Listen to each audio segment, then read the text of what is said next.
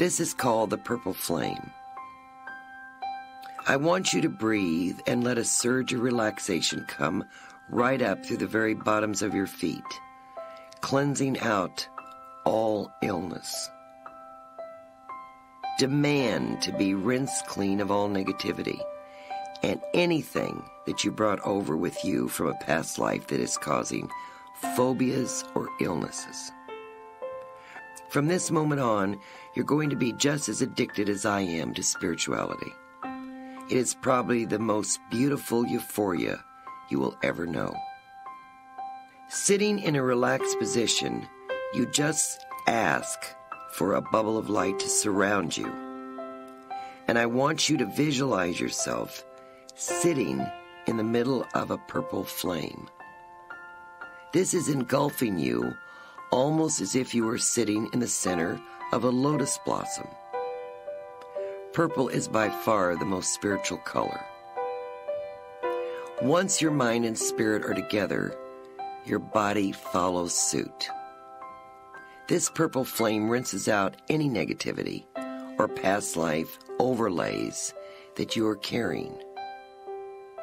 You release any past feelings of hurt, vengeance, victimization, or isolation. As this light vibrates, it cleanses sickness out of your body, mind, and spirit. Say to yourself, my spirit can never be sick. Disease is only an overlay. I now drop that from me with the power of the Holy Spirit and the Christ consciousness. Now energy comes up through the very bottoms of your feet and through your calves, your knees, your thighs, and the trunk of your body. Every organ is cured and healed.